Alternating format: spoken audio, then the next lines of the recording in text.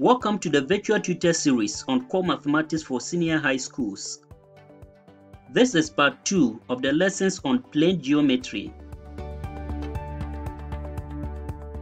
In our previous lesson, we presented an overview of the topic, including a review of some key terms and concepts.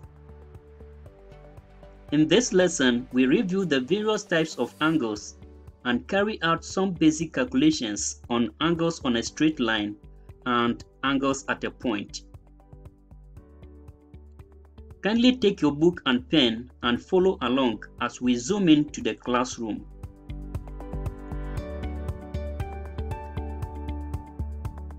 Types of angles. An acute angle is an angle that is less than 90 degrees. In other words, an acute angle measures from 0 to anywhere less than 90 degrees. So if this angle is theta, then theta is less than 90 degrees. You can think of an acute angle as a V shape.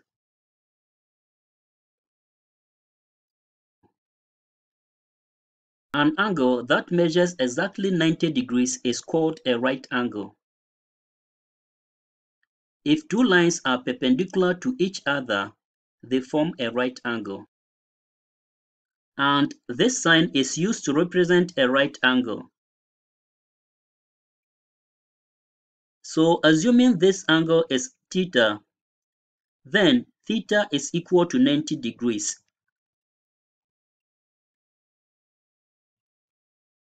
A right angle can be thought of as an L shape or a quarter of a circle.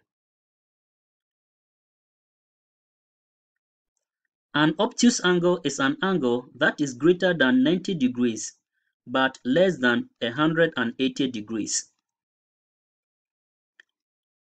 Therefore, if this angle is theta, then theta measures between 90 degrees and 180 degrees. An angle that measures exactly 180 degrees is called a straight angle. Let's assume that the angle here is theta. Then theta is equal to 180 degrees. You can think of a straight angle as a straight line, a semicircle, or half of a full rotation. A reflex angle is an angle that is greater than 180 degrees but less than 360 degrees. So if this angle is theta, then theta is between 180 degrees and 360 degrees. An angle that measures exactly 360 degrees is called angle at a point. You can think of an angle at a point as an O shape, a circle, or a full rotation. So if we have the point O here, and these three lines meeting at the same point to form three angles, A, B, and C, then A plus B plus C is equal to 360 degrees.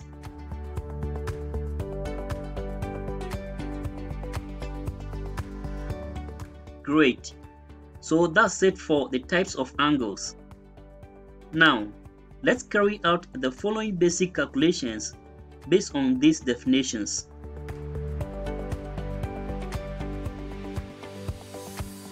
Example number 1. In the figure below, MN and PQ are straight lines. Find the value of the angle marked X. And here is the solution. The first hint is that the sum of angles on a straight line is 180 degrees. Angles 105 degrees and X are on a straight line. Therefore, 105 degrees plus x is equal to 180 degrees.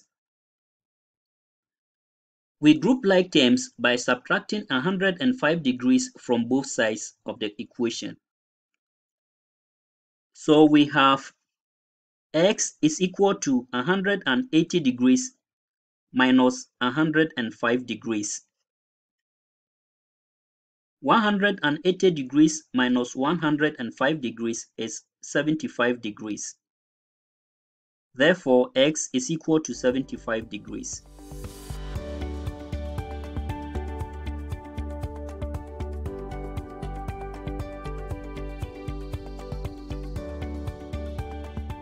Example number 2. Find the size of the angle marked y in the diagram above.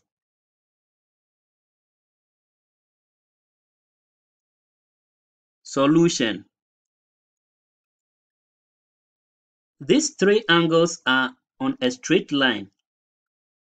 So the first hint is that the sum of angles on a straight line is 180 degrees. And the second hint is that one of the three angles is a right angle.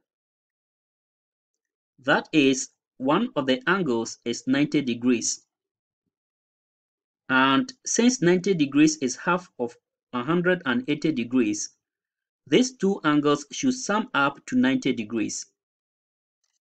That is, y plus 35 degrees is equal to 90 degrees.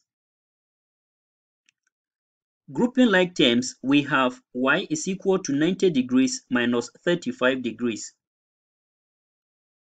90 degrees minus 35 degrees is 55 degrees. Hence, y is equal to 55 degrees.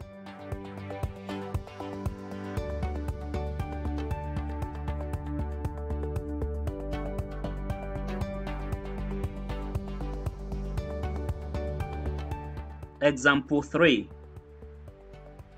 Find the value of x in the diagram below. Solution. The clue here is that the sum of angles at a point is 360 degrees.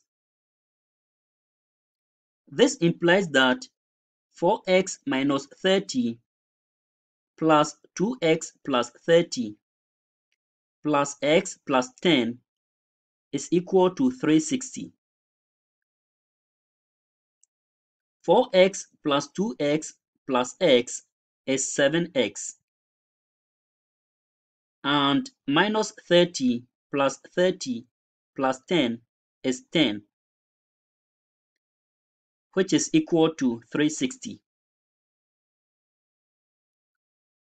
Let's group like terms by subtracting 10 from both sides of the equation.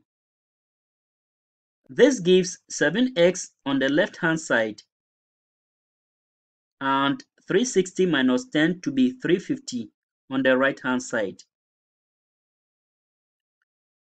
Dividing both sides by 7, we have x to be 50 degrees.